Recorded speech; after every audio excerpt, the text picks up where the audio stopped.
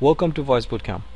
The dial plan consideration part of the lecture on CCIE Voice lecture on DVD will focus on the call routing and class of service section of the CCIE Voice.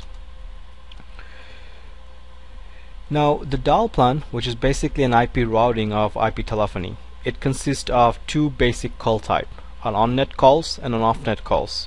The on-net calls are calls that are destined for a number that are registered to call manager itself. For example, the extensions or CTI route points or voicemail ports. These are called on-net.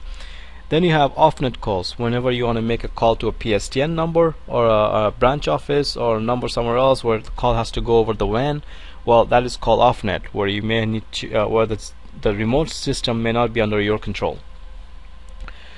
Now, the call manager logic, the call routing logic, is that when you have multiple pattern match, the more specific pattern will be the first choice. For example, I have a route pattern 6xxx right here with followed by another route pattern 62xx. Now each one of these route pattern pointing to different gateways. So one could be IP, one could be PSTN, doesn't matter. Now if the user dials 6200, what will happen is it will have a two potential match. So at this stage the system will look at the two pattern and will wait to see if the user how many digit user enter.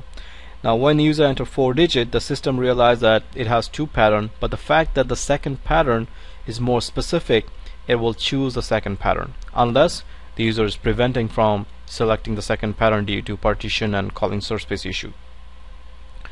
Now if the user dials the next number 6234, which happens to match an extension of assigned to a phone, it will always ring that extension because the directory number or special route pattern that has the highest priority of match. So this is very important because directory numbers are more specific match because they're the exact value. Now in order to define an external route to be able to send calls to PSTN, you have to kind of configure a series of elements in this case. So here, for example, we start with deploying gateways first. In previous chapter we talked about gatekeepers, we talked about T1 and HTTP3 and MGCP gateway. So because we will be using any one of those type of gateways to route calls to PSTN, so it's very important that we define those gateways first.